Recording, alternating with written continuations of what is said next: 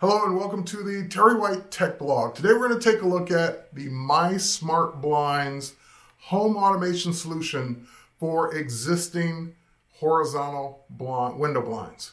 Now, if you got vertical blinds, these will not work. These are for horizontal blinds, the ones that fold up and down. And I have these throughout my house. Been looking for a solution that would allow me to automate my existing blinds without having to replace them with more expensive automated blinds. And MySmartBlinds was the exact solution that I was looking for. So let's take a look at the installation process, how to get started, and of course, how they work once they're installed. With that said, let's go.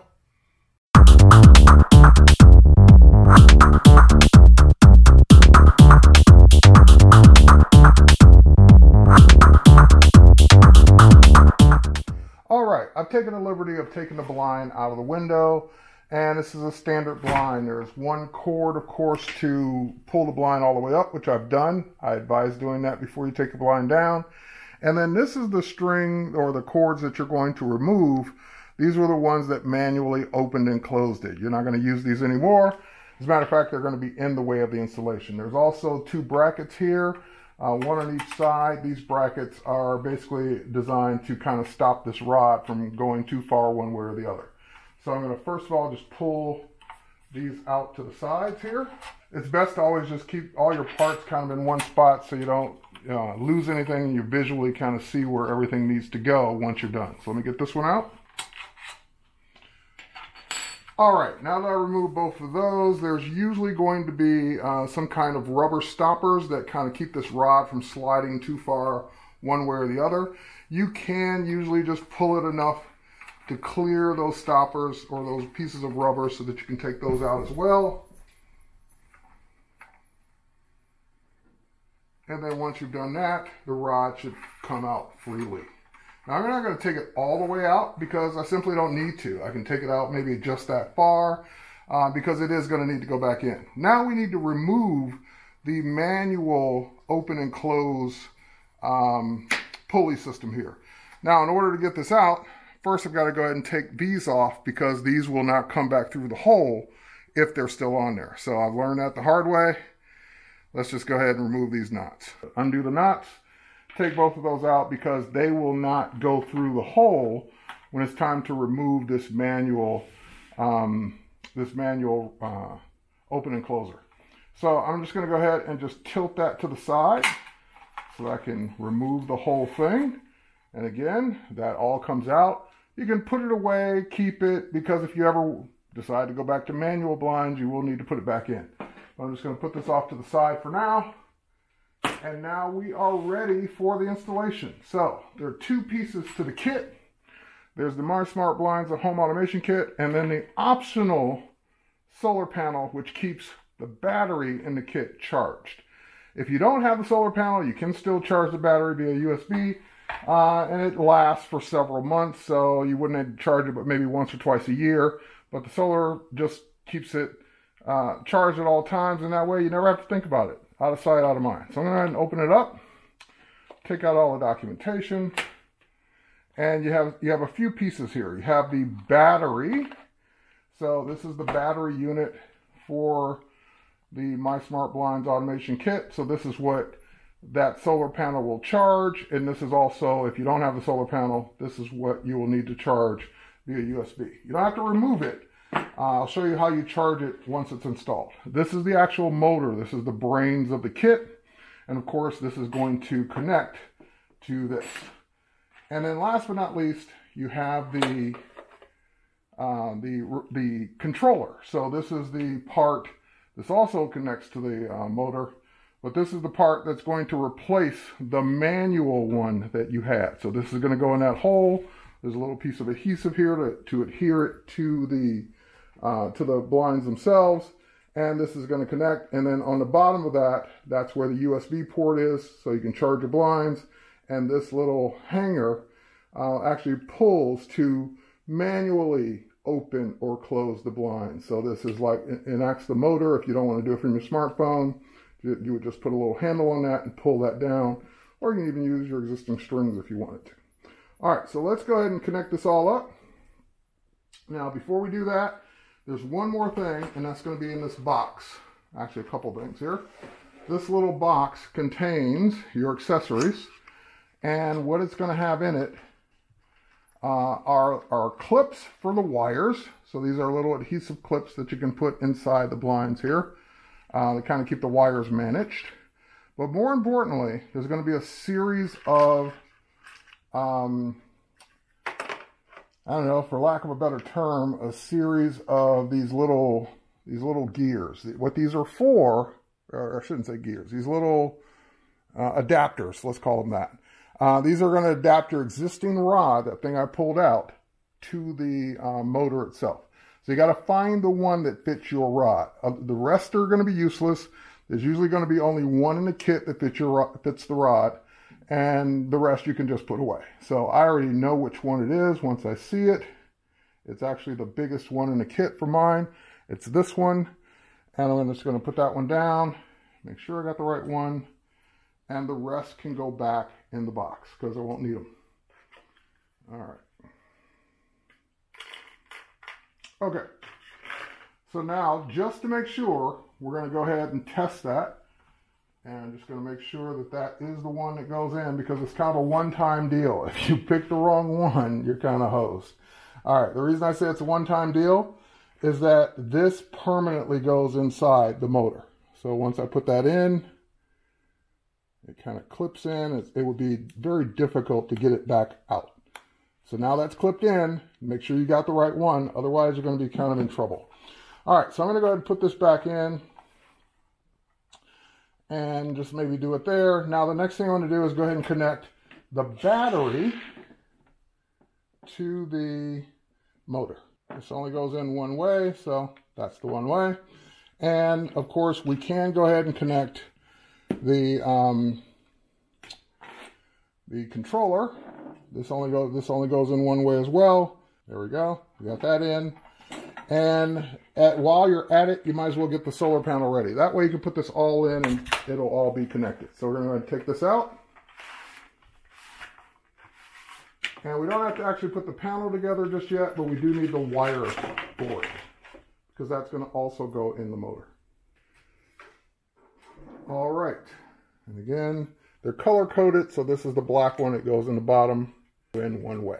All right, so we have all three wires connected: the controller, the wire for the solar panel, which is optional, and the wire for the battery. They all go in their respective places. All right, so next thing we're going to do is we're going to just put the battery in. It kind of fits nicely right on top there, and there's an on-off switch. We got to remember to turn that on when we're ready. And then the motor is going to go in kind of like in the spare space we've got here. So let's go ahead and pull that stuff over. Now this motor's got like a rubber casing on it. If it's hard to get in there with the casing on, you can of course take the casing off and then put the casing back on after the fact. But for my blinds, I can just go ahead and put it in all as one piece. And then here's the tricky part. We've got to get the rod to go into that adapter. There we go. And you want to make sure that once you get it in the adapter and slide it all the way in, that all two or three of your pieces are lined up. I made the mistake of making one not aligned, and it never worked, of course, until I took it back down and made it align. So these notches need to all line up so that they're all going the right way. All right, so we'll just go ahead and do that.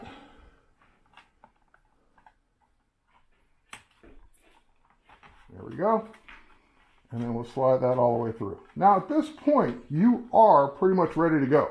What you're going to be doing at this point is just tidying things up. So for example, we're going to tuck the wires in.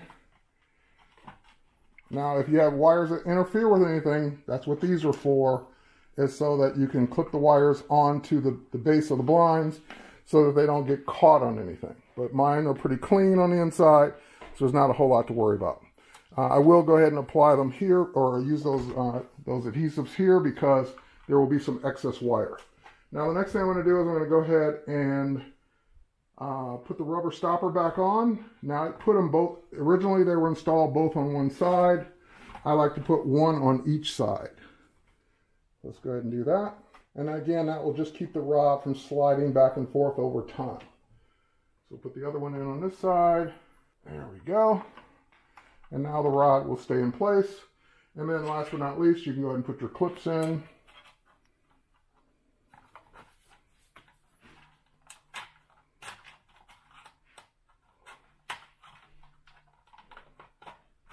There we go.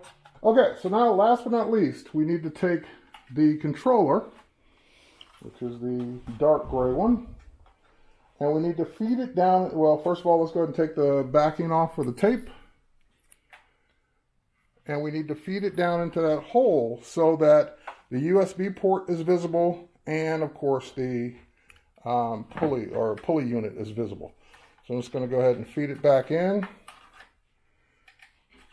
And you might put your clip in last. Here, let's put that in last. It's kind of in the way.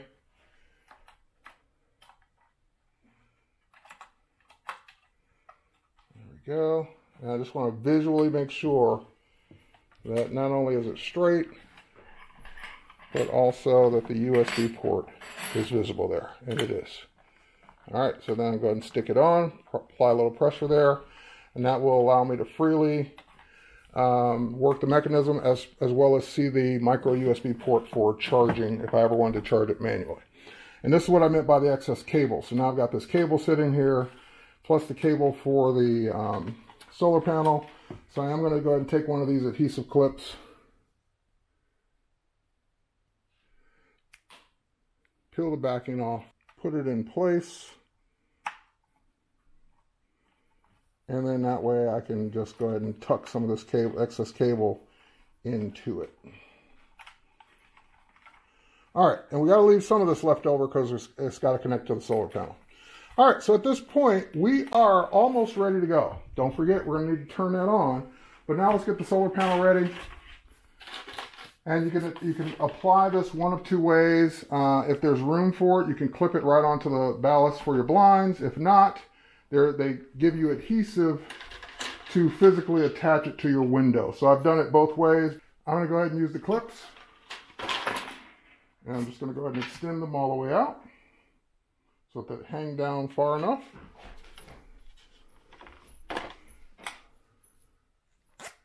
And we'll go ahead and extend this one all the way out. And these are just going to clip onto the back of the blinds, like so. Like so. And they're going to hold your solar panel, which is somewhere here. Ah, here it is. Going to hold your solar panel against your window. That's it. And of course we plug it in. And luckily there's a plug on each side, so if your wiring needs to be on the right side or left side, doesn't matter. All right, plugged in, ready to go. We'll tuck away any excess wire. Tuck away all that excess wire, just using one clip, works great. And now we're ready to turn it on and put it back in the window. So I'll be right back once I get it back in the window, and we'll go through the app setup. That's it. You've installed your blinds. Oh, I got that one last clip to put on, and you are good to go. All right, the window or the blinds have been installed in the window, and now I'm about to do the setup in the app. And the setup usually requires a firmware update because the firmware is newer than usually the blinds that are on the shelf. So let's go ahead and launch the app. And what I'll do here is go to the room that these are in. And as you can see, there's one already existing. That one's already solar powered and batteries charged. Let's go ahead and add blinds. And what it wants to do is it wants me to pull that little switch that I showed you before on the blind so it knows which one you're trying to set up. So I just manually did it.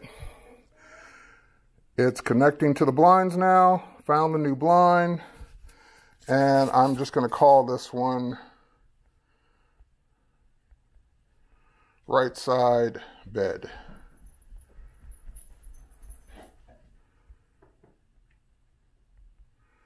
All right. So now you're going to go through a calibration process. So it knows what's open, closed, so forth and so on. So we'll go ahead and do calibrate. Next.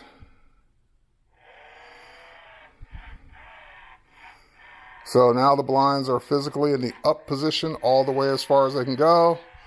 Then it will take them automatically to the down position as far as they will go. back up to the up position, back to the down position,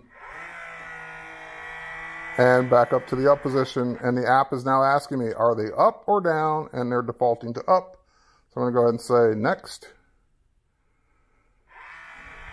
Then it opens them to an open position, which you can make some micro adjustments here. There are up and down buttons on the app itself. So if open isn't quite level or quite where you want it, you can nudge them a little bit up or down. So I just nudged it a little bit down to make them completely open. And we'll go ahead and do next.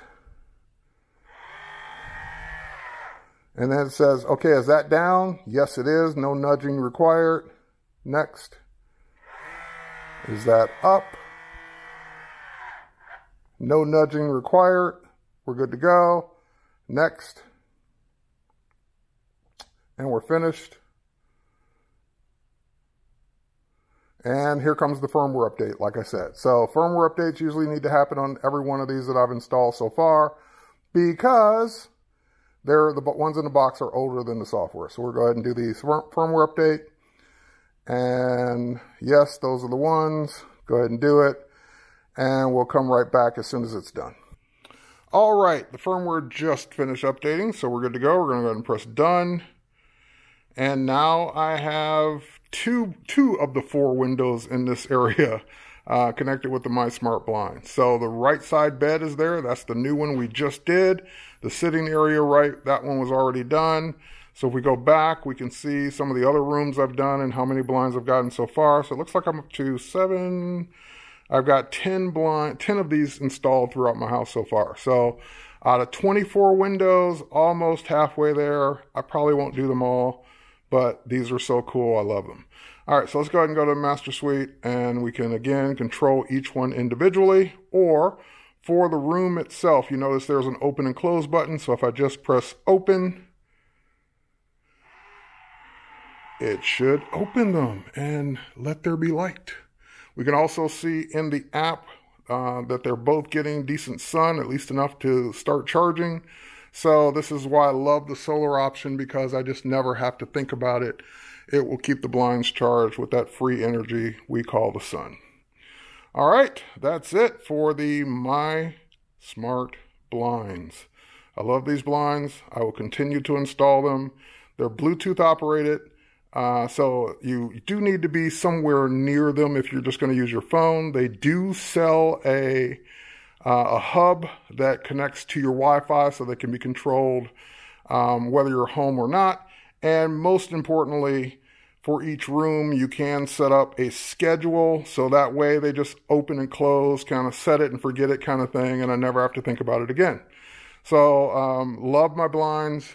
Love the way they just open in the morning, close at sunset, and again, I never think about it. And one more feature before we go, and that is that they also have the ability to do sun or heat tracking. So like if a room gets too hot, you can optionally have it set so it'll just close the blinds automatically. So there are temperature sensors in that kit as well. So if things get a little too toasty in the room, it'll just automatically close the blinds as opposed to the schedule or in addition to the schedule. So with that said, MySmartBlinds, awesome accessory for your smart home. Cheers, everybody. Take care. Thanks for watching. We'll catch you on the next one.